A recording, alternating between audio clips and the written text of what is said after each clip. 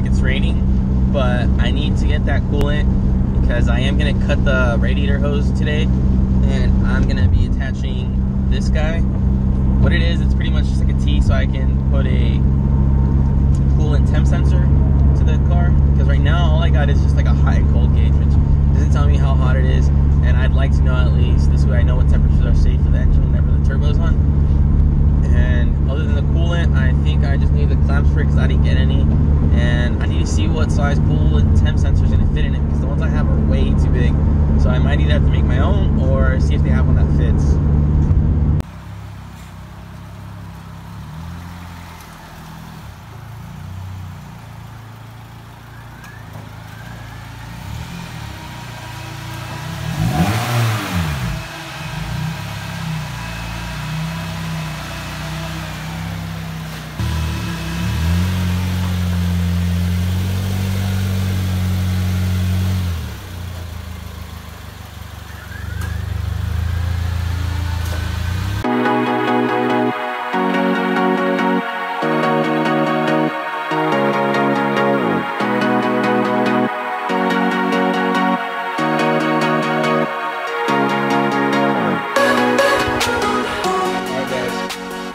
Piece that's going in to give us a sensor for our coolant temperature.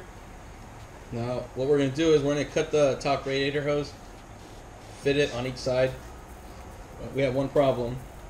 This hole's too small right there, so we're going to waller it out with a drill, rethread it, and hopefully it'll work so we can put our sensor on. Well, you actually did that on purpose, right? But that's fine, I can take that out.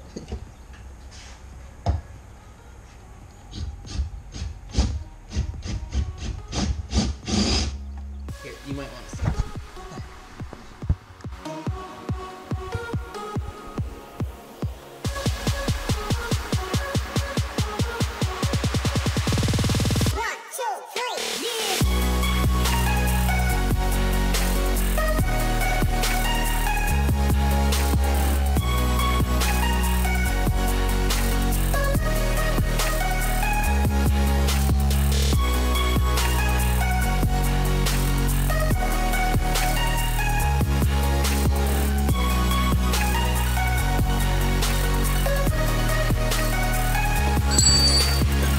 Our hole. I think it's the right size. The biggest drill that I got. If not, I'm gonna have to finagle it. That's good. Alright, just as an example, guys, this is what the original one looked like. See how small that hole is in there? Let me clean this up, it's dirty. Alright, see how small that hole is right there? That's the original one, untampered, unmessed with. This is the one that we got. Got a massive fitting on it. There's some silicone on there so it doesn't leak. That'll get cleaned up after it's dry. But now our gauge can fit in there, so we're set to go. Alright, here we go. Now I'm gonna go ahead and pull this off real quick and go ahead and route the heater element all the way to our water cooler. Not water cooler, I'm sorry. the coolant adapter piece that we have. Now I'm gonna run it through here, and then it's gonna end up popping out back here. And I'm gonna put it through the firewall where the main harness is back there. So give me a sec. Go ahead and get started on this.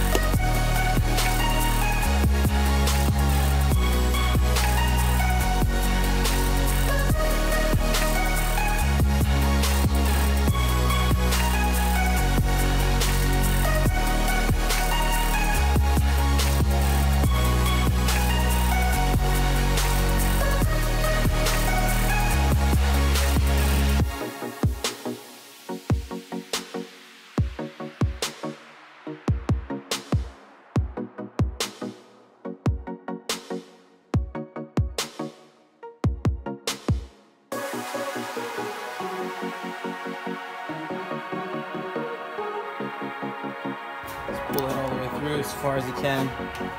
Rest it there, and as you can see, I haven't cut the hose yet. I'm about to do that. probably right here, and put our adapter in. Now, make sure that when you cut the hose, if you're gonna cut this much off, as far as the width, cut a little bit shorter, like this much. This way you still have a little bit of wiggle room, because if you cut it too much, it's not gonna be able to go in. Alright, now, for the sake of cleanliness, I'm gonna take the clamp off,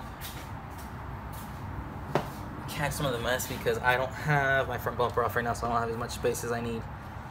So bear with me for a sec, guys. Make a little bit of a mess. Shouldn't make too much of a mess.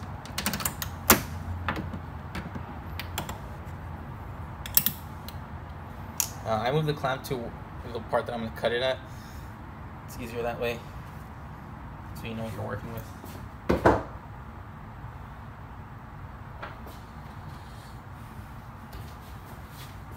So this piece can go right here pretty much.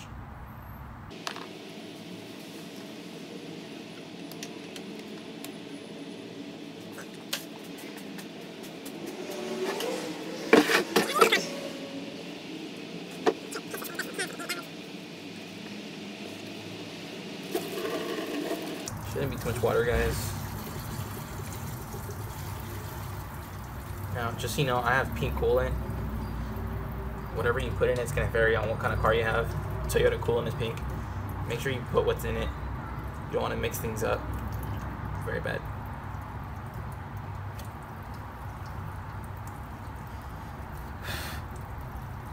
Okay.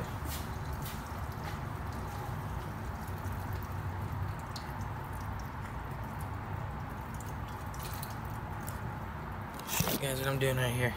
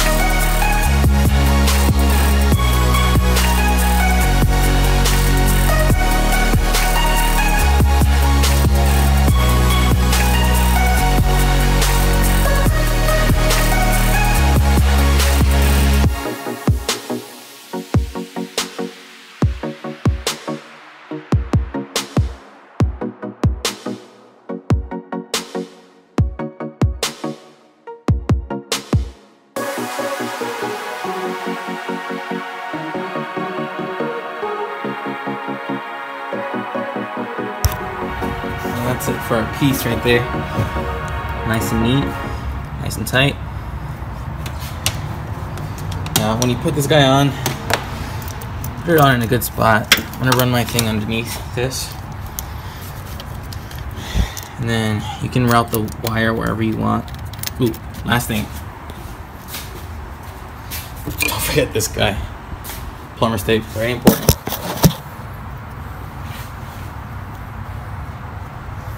Anything that's threaded like this, guys, that has fluid going through, always put plumber's tape on as a precautionary. You never know.